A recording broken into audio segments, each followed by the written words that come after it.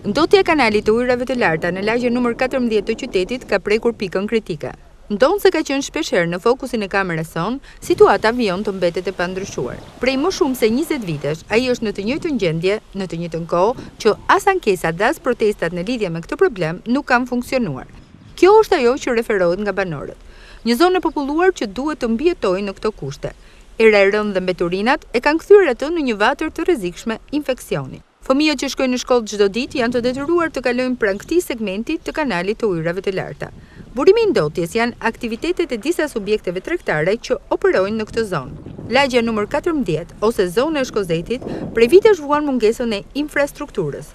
Janë disa rrugë në afërsi të kanalit të ujrave të larta, në të cilat nuk janë kryer asnjëherë ndërhyrje për të përmirësuar situatën.